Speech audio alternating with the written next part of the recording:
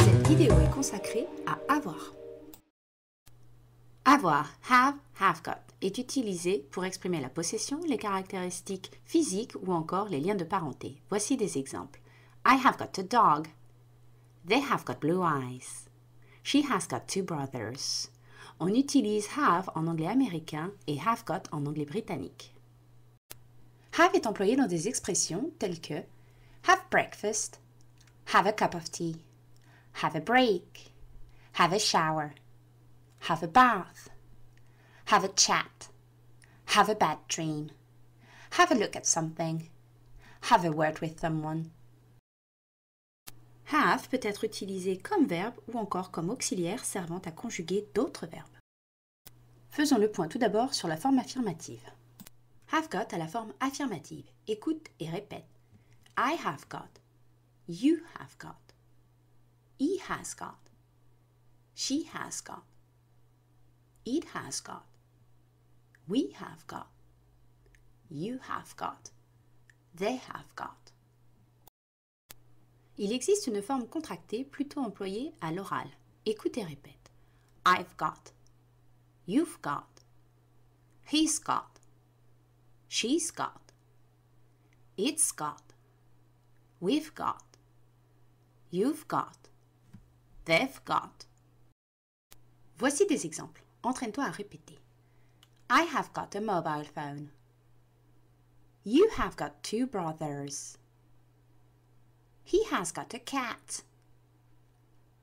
She has got long hair. It has got a GPS. We have got a new computer. You have got a fabulous English teacher. They have got a lot of friends. Passons maintenant à la forme négative. Pour la forme négative, on retrouve l'élément not qui porte la négation. Écoute et répète. I have not got. You have not got. He has not got.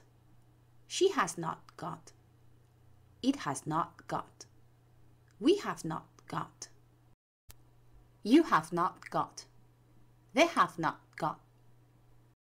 Il existe 2 formes contractées. La première contraction porte sur have. Écoute et répète. I've not got. You've not got. He's not got. She's not got. It's not got. We've not got. You've not got. They've not got. Voici la seconde forme contractée. La contraction porte sur not. Écoute et répète. I haven't got. You haven't got. He hasn't got. She hasn't got. It hasn't got. We haven't got. You haven't got.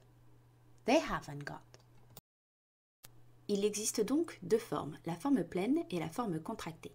La forme pleine est celle que l'on utilise quand on est à l'écrit. La forme contractée est celle que l'on utilise lorsque l'on parle. On contracte les mots pour parler plus vite. À la forme négative, on utilise très rarement la forme pleine. Voici des exemples alternant les différentes formes. I have not got any money. You haven't got mails. He has not got a horse. She hasn't got ginger hair. It hasn't got Wi-Fi. We've not got a laptop. You have not got punishment. They haven't got any pets. Passons maintenant à la forme interrogative.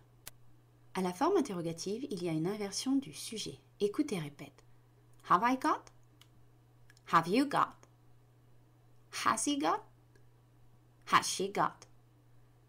Has it got? Have we got? Have you got? Have they got? Voici des exemples. Entraîne-toi en répétant. Have I got my key? Have you got any brothers and sisters? Has he got any pets? Has she got a mobile phone? Has it got Bluetooth? Have we got time to go to the toilets? Have you got a document? Have they got their IDs? Retrouvez la fiche de grammaire imprimable sur le site de Mrs DUBUISSON. Maintenant, à toi de jouer grâce à la vidéo d'application. created using Powtoon.